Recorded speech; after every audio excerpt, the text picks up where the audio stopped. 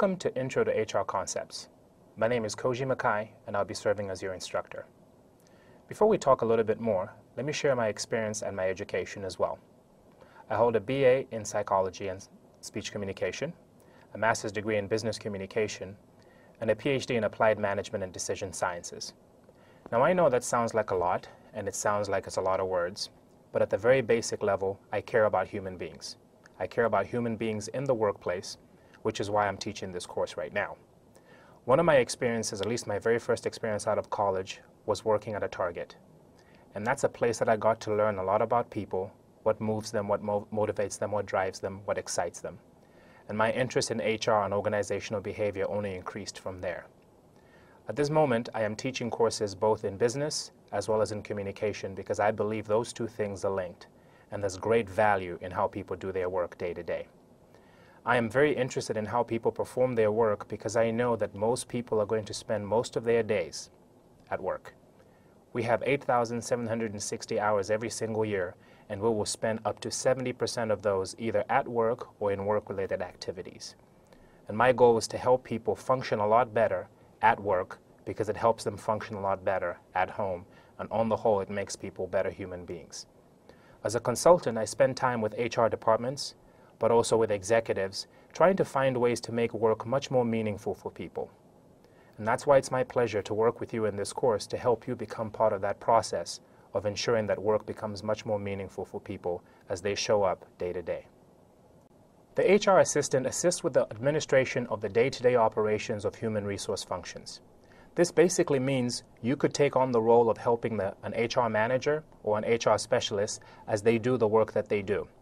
You're going to be the go-to person for taking care of the basic aspects of HR administration. Now, the HR assistant is going to have multiple responsibilities, and some of these are listed.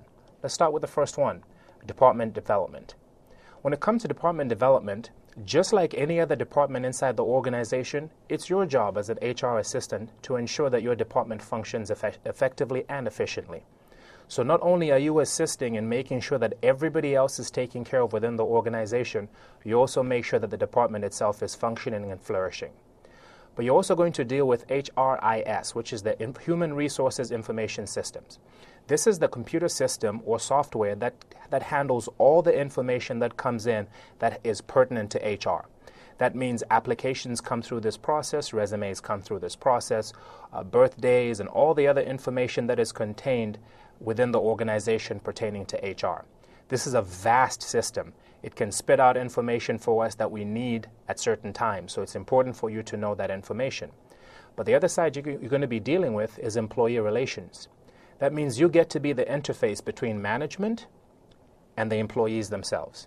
And being that interface, you get to be the face of what it means to connect to the organization as a whole. So when a person comes in and they're first hired, you get to be that person that orients them towards what the organization is about, what the culture is, what the heart of the organization is. And that's related directly to training and development. In training and development, which is my favorite thing to do, is we get to really look at a person and say, what are the potentials that you have, and how can we develop those potentials to unnamed heights? And so in training and development, we develop people personally and professionally. And that's going to be part of the work that you do. I think it's exciting work because you get to work with people and see how valuable they are when they come in and how much more valuable you can make them. Another part of the work that you'll possibly be doing is benefits administration. In the benefits administration section, you start to work with the extra money that people make. It's the money they don't see in their paychecks, but it's the money that comes in the form of benefits such as healthcare. You get to administrate this part of a very, very important piece of why a lot of people tend to work is so that they can have benefits. The other side is compensation. Everyone likes to make money. Now, most of us aren't driven by money, but we're okay with the little money that we do have. You get to be a part of that. You get to be a part of understanding what motivates and drives people, and how can we compensate them in the way that makes them feel great about themselves. The organizational development piece is another one that excites me because it starts to look at the organization as a whole. What does the organization do well? What does the organization do poorly? How can we benchmark everything that we do? How can we go from being over here successfully to being over here successfully. You get to be a part of that. And organizational development is a huge component of HR work. The executive administration part is sometimes either running the HR department itself or helping the organization run different departments. So you might be interfacing with managers and supervisors of different departments.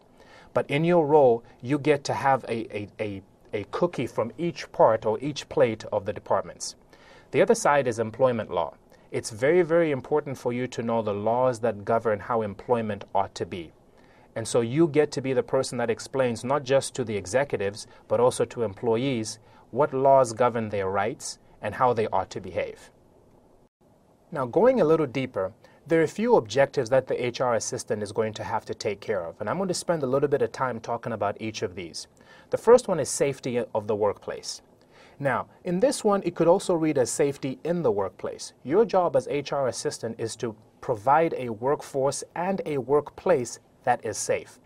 That means people can ergonomically sit comfortably. That means the interaction between technology and them, that they can sit at computers that will make them feel comfortable, that they can work in a position that doesn't hurt their back, for instance. Your job is to provide safety. That means you hire the best type of people, not people who are unstable, but you also provide tools that can help people really work successfully within the organization.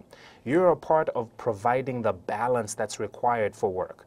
You know, a lot of people are looking for work-life balance. You get to be the interface for that. And I'll use that word quite a bit of interface because that's you. You get to be the bridge between where people want to be and where people currently are. And through that, you're going to develop a superior workforce. It's your job every day you come in. How can we make our organization so much better? What is it that we can do to make our organization successful? Part of that is managing HR so much better. We have to manage our human resources because that's the trick to being a successful organization. See, we could have really, really strong products or really, really strong services. Now, even if we had those, if we didn't have people to sell them who are wonderful at doing that, if we didn't have good customer service, if we didn't have good administration, none of that would work long term. So you get to be a part of developing that superior workforce. The other part is you get to develop the HR department itself. Not only are you developing this larger organization, you're also developing the people around you. You're finding trainings for the people, say, who are in benefits administration, sending them to new trainings and getting them prepared so that they can answer the questions that employees might have. So you're going to be a part of improving your human resource department by providing all the tools necessary for them to do their work well. You'll also be developing an employee-oriented company culture. And there's three emphases that I want us to talk about. Number one is quality. See, quantity is a big deal, and a lot of people talk about wanting more. The problem is we need to, instead of us having more, we need to have less and actually have less that is quality. So it's important for us to have quality people. Imagine having a workforce of 20,000 people and only 5,000 were effective people. What a waste. We're paying people to be there and they're not producing in a way that we need them to develop or to produce. So you get to do that. You get to develop this workplace that emphasizes quality, but it also emphasizes continuous improvement. That means just because people are wonderful at certain things, it doesn't mean that they are perfect at them. We're always seeking opportunities for people to improve. How can we take our manufacturing to become better? Well, not only do we have the right systems in place, we also have the right people. So you are constantly keeping an eye out and your ear down for a lot of people who might come in and provide added value to the organization. The third point is high performance. We want high-performing people. That's the hallmark of a good HR department, bringing in high performers. This is people who are in the manufacturing section, people say who are in customer service, people who are on the sales side, people who are on the service side. If we have tools that need to be serviced, you are bringing in the very best people and developing them. Now, sometimes you're going to bring people who aren't exactly the greatest, but because of your time and attention, they start to become better because they start to see themselves through the lens of their strengths. And that's what you get to do because now you're developing this culture that says it is all about you and we want you to become strong. Now, with all this said, it's important for you personally to develop. If you're not developing, you provide no example for the people that you're trying to encourage to become so much more of what they could potentially be. So it's important that in the process of you constantly developing other people and sending them to trainings and providing benefits for them and giving them the information that they need, that you personally develop as well. Because when you develop as part of the HR department, you increase the value of the HR department. And by doing that, you also increase the value of the organization itself.